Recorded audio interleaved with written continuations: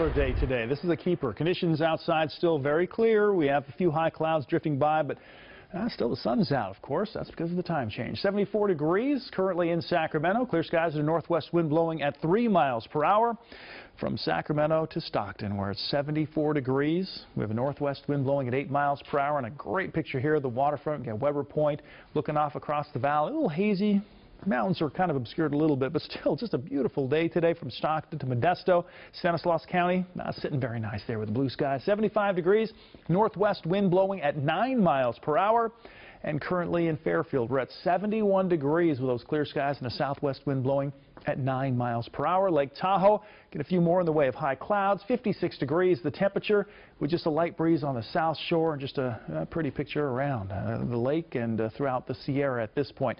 We are looking at conditions that are going to be changing somewhat over the next couple of days, but more the same as we head into tomorrow. We are seeing the marine layer along the coast of California thickening up a bit. That's going to impact temperatures there in the immediate coastal areas, but valley spots, foothills, Sierra, it's going to be more the same as we head into tomorrow.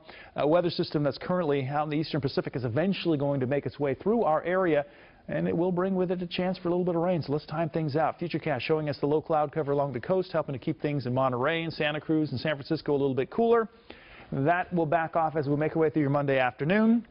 Temperatures warming up. In fact, daytime highs once again well into the mid to upper 70s on Monday. We'll drop off more into the lower 70s and possibly even some upper 60s, depending on just how thick that cloud cover is on Tuesday as it moves in by about noontime. And then the chance for rain arrives. We'll see some showers Wednesday night, or should I say early Wednesday morning, then Wednesday afternoon. More showers popping up over the northern mountains, and snow levels could drop down as low as about 6,500 feet. No snow in the forecast though for tomorrow, with temperatures in the 60s. We're looking at upper 60s to lower 70s through much of the Motherlode, Bay Area conditions in the 60s, warming in the 70s though. Concord and Antioch valley spots will be warming into the 70s through Manteca and on into Stockton and Lodi. Elk Grove 75 degrees, Woodland 76, and Marysville 75 degrees. 7-day forecast shows that chance for rain by Wednesday, but that clears out. We dry out and temperatures warm back into the 70s.